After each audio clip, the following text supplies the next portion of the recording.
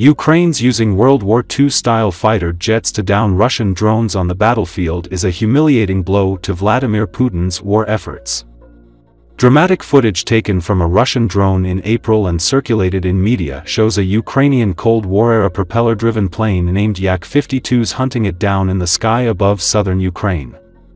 The footage showing Ukraine's Yak-52 plane in an intense dogfight with a Russian drone is reminiscent of World War II scenes.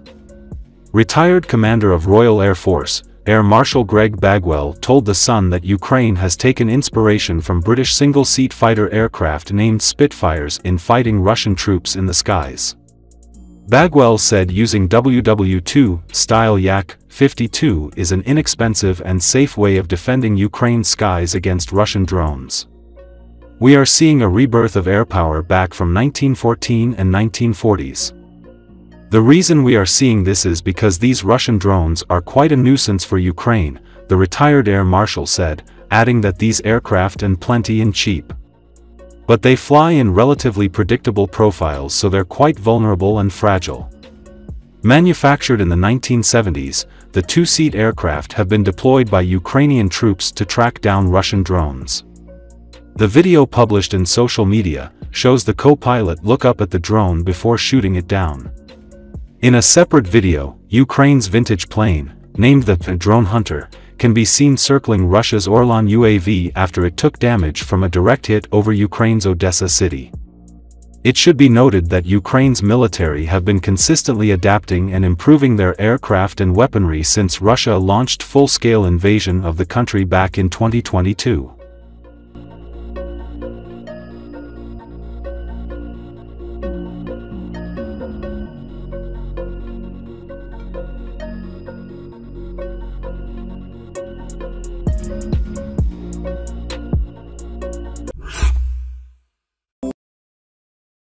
Ukrainians captured another of Russia's newest T-90M Prorif tank, and it is used against invaders. Ukrainian fighters captured the newest Russian T-90M Prorif tank. As noted by Ukrainian military analyst Alexander Kovalenko, such vehicles have not been captured for many months. According to his calculations, the last time reliable data about the T-90M Prorif falling into the hands of Ukrainian fighters appeared in September 2023. It is also known that in May 2024, one such tank was damaged, but there is no publicly available information about its evacuation into the Ukrainian rear.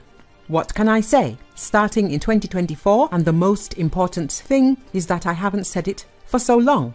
There can never be too many trophies, notes Kovalenko. According to the analyst's calculations, during a full-scale war, the Russians verified the loss of 145 T-90 tanks of all versions, although actual losses are 2 to 2.5 times higher. Of these, 15 cases of a tank being captured as a trophy have been verified, although even here, the actual numbers are probably noticeably higher. The T-90M breakthrough tank is a deep modernization of the Soviet T-72B tank and the most modern Russian tank today, if you do not take into account the de facto non-existent Armata. The T-90M was created to increase the combat capabilities of the main battle tank of the Russian Federation and adapt it to modern warfare requirements. The T-90M received a new turbocharged diesel engine, providing higher power and maneuverability.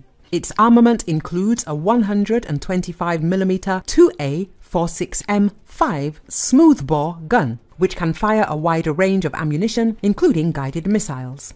The tank is also equipped with a modern Kalina fire control system, which includes sighting systems with thermal imaging channels that allow targeted fire in any conditions. The T-90M has improved protection thanks to active and dynamic armor systems, including the Arena M system, which automatically detects and destroys incoming missiles and drones. However, it is likely that not all released copies receive them. According to foreign experts, before the outbreak of a full-scale war, Russia probably managed to produce about 100 of these tanks. It is believed that by the end of 2023, Russian industry will produce 60 to 70 of these tanks per year. However, of the 4 T-90Ms produced, every 3 were produced by improving the old T-90As taken from storage, and only one was built from scratch.